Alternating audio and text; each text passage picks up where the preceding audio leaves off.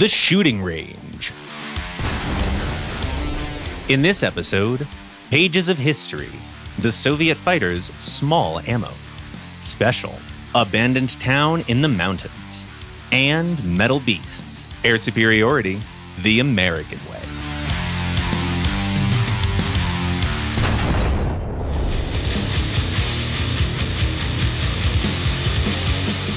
Today, we're beginning to tell you about the new vehicles introduced by the Danger Zone update, and you're probably familiar with this metal beast. The first fourth-generation fighter, and the latest member of the Grumman feline family, a famous actor, and a pretty hard-boiled aircraft. All of this is the top American carrier-based plane, the F-14A Tomcat. We often admire the shapes and grace of combat aircraft, but this machine feels like a different breed altogether. With its wings spread wide, the Tomcat looks like it just left the gym after a workout, straightened its back, and flexed its muscles, the tough steel muscles of an American plane. With the wings swept back, it's a swift, ruthless hunter, streamlined and whole like an arrowhead. Still, it's great in more than just the looks. The aircraft's power plant is two turbojet engines with afterburners. The space in the wing and the fuselage is occupied by fuel tanks. The nose cone hides the onboard radar station, and under the cockpit, we can see a 20mm autocannon with an ammo pool of 676 rounds. The plane's 8 hardpoints can carry bombs of various calibers, rockets, and guided air-to-air missiles with infrared and radar-guided homing devices. As per its design, the F-14 focuses on air combat. Two powerful engines provide fairly good acceleration and climb rates, while its perfect aerodynamics and great structural integrity allow it to accelerate up to 1,500 kilometers per hour near the ground. Very few top fighters can boast this capability, and that feature dictates the optimal combat tactics for the Tomcat: energy fighting. The Tomcat's pretty good in dogfights too, but only at high speeds. It quickly loses energy if you try to turn to the enemy too quickly, making it an easy target. Which means you might want to try and stay away from the dangerous area in combat.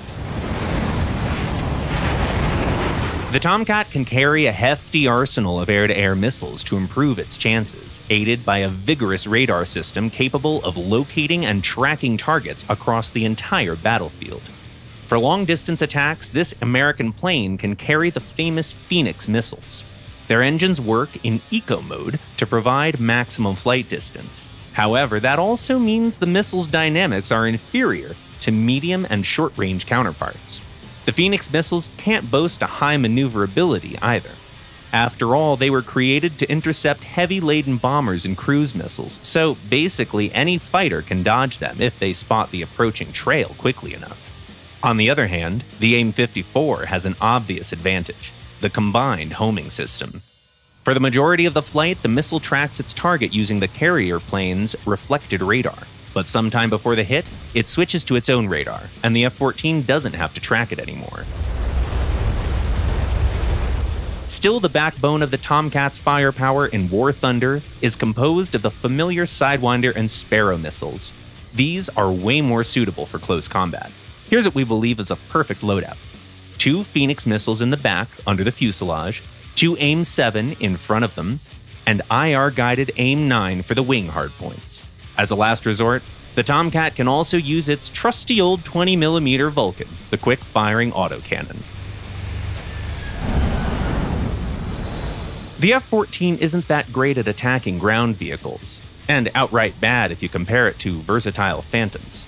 A few Zuni rockets and conventional bombs with calibers up to 2,000 pounds can destroy tanks, and there's even a ballistic computer to aid your aiming, but the Tomcat has nothing to fight enemy air defense with, which means it had better stay a pure air superiority fighter in mixed battles.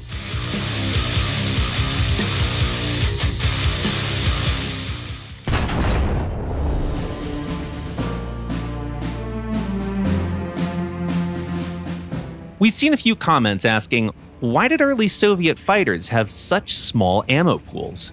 Look at the American machines. Thousands of slugs for large caliber Brownings, or German ones with their gun pods and hundreds of Meningoschuss rounds. As it often happens, the answer to this question is much more complicated than it might seem at first. Those fighters' small ammo pools were a result of a whole range of factors. We can't even list them all, but we can try to group them and talk about the most influential ones. First, the fighters the Soviet Union had when it entered the war were vastly different from their original designs. The Yak-1 and Lag-3 had been designed to use powerful M106 engines. However, the Soviet industry failed to provide these motors or turbochargers for them by 1941. Take a look at the I-301, the Lag prototype. 4 machine guns, 2 of them large caliber, and a big 23mm engine cannon. Now here's the production Lag-3 with a Shvuk and a single machine gun. Quite a difference, right? The production Lag model had to lose a lot of its firepower, and the main reason for that was its M105 engine. It was weaker than the 106, but at least it was already mass-produced and in stock. A similar replacement happened to the I-26. Knowing how low the firepower of the first Yak-1 was, their designer Yakovlev had developed a wonderful I-30 fighter before the war. It was basically a Yak-1 remade in metal, lighter, and armed with no less than 3 Shvuk cannons and 2 synchronized machine guns. However, the start of the war, the need to evacuate the industries, and the shortage of Dural buried the plans to mass-produce them. And now we're approaching the second group of reasons.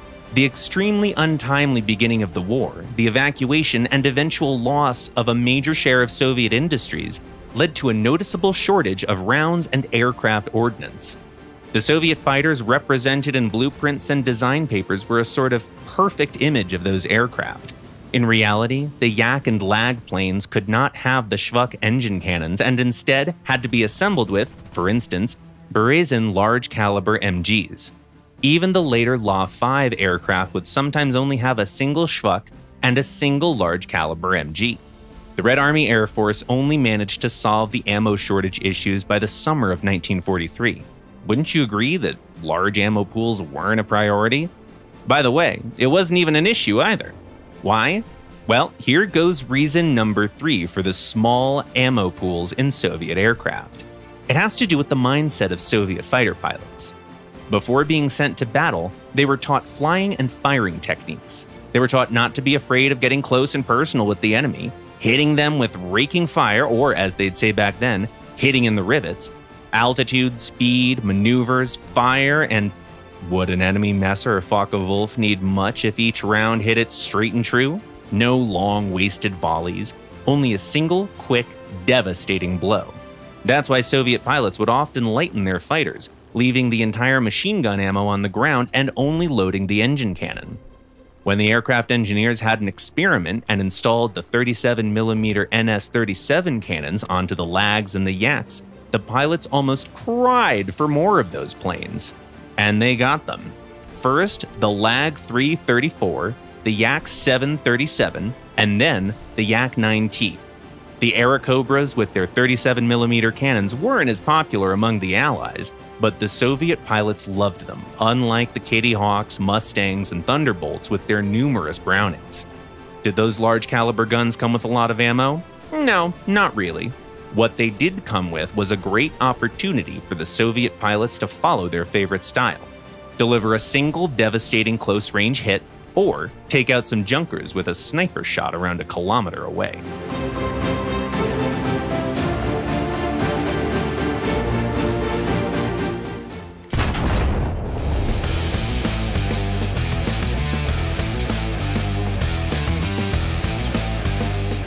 As is tradition, we're telling you about new locations in War Thunder after each update. And today's new location is the abandoned town. Let's start with its southern part. It's separated from the rest of the map by a small mountain stream. You can either ford it or cross it via one of the bridges. Winding asphalt roads go past 3-story buildings on one side and an industrial area on the other. Between them, on an intersection next to the main bridge and a small hill church, we can see Point A, the main combat area in the part of the map. A cableway is seen here connecting the mountain to the center of the town, and that's where we'll go next. Let's follow the main bridge past the recreation center. Here we can see the main part of the town stretching along the valley. Blocks of 3, 5, and 9-story buildings decorated with tile mosaics, wide and narrow streets piled with cars, colorful garages in the yards, small shops, and a cinema. All in all, it's a pretty regular small town. It does have some southern accent to it, though. Lush trees and bright green bushes are saying it loud and clear. Nature will soon retake everything humans have tried to create here.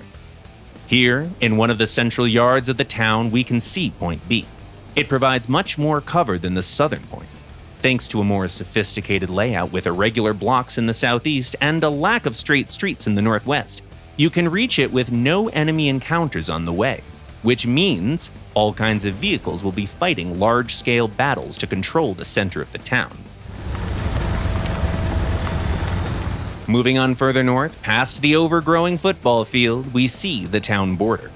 This small, flat area, tightly squeezed by rocky slopes on all sides and full of small brick houses, is where Point C is found. The area seems pretty open, but that's a wrong impression. There's enough cover here. Only the most mobile tanks can quickly gain control over this area. They can sneak into this appendage to the main part of the town, hide behind the buildings, and wait out the capture. Then occupy a comfy position under the slope on the enemy side and meet the advancing enemy with a surprise flank attack. Still, even the hottest battles cannot destroy the charm of this place. The mountains are simply majestic. Their green slopes and snowy peaks are easy to spot even from the town, but the truly impressive view is found at a few kilometers above sea level. It's truly worth taking a minute to enjoy. Share your impressions of the new location in the comments. We'll be happy to read them. And now it's time to answer some of the questions you asked us commenting on our previous episodes.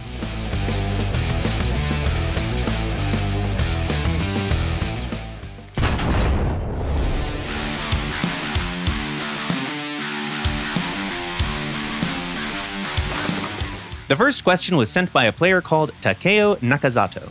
Is it true that there's an ultra-low quality setting? If so, how do I enable it? Hello, Takeo. The settings you need are found in Options, Graphics, Old Video Card Support. Capable Secret 4 asks, what's the best way to play T-55A? Hi there. The T-55A tactics depend on what enemies it encounters. This Soviet machine's armor can handle AP and capped rounds, allowing it to advance in the front. But it can't meet enemies armed with discarding sabot or high explosive rounds head-on. We recommend you use capped rounds as your main projectile on the T-55, while the APF SDS will do for the thickest targets. Another question comes from Hax Melper. Which aircraft can carry the heaviest bomb load? Hi, Hax. The Soviet Tu-4 strategic bomber is currently the one with the heaviest load, up to 12 tons of bombs.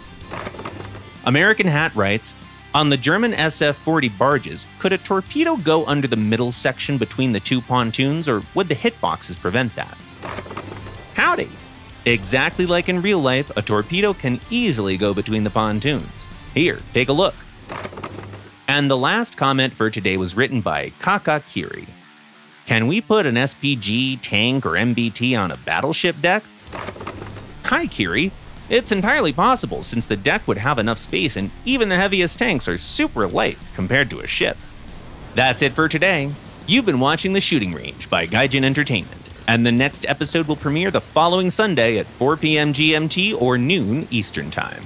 Subscribe and click the bell if you don't want to miss our next videos. Don't forget to leave a like, share your thoughts and comments, don't attempt to pet a Tomcat no matter how cute it looks, and see you next week.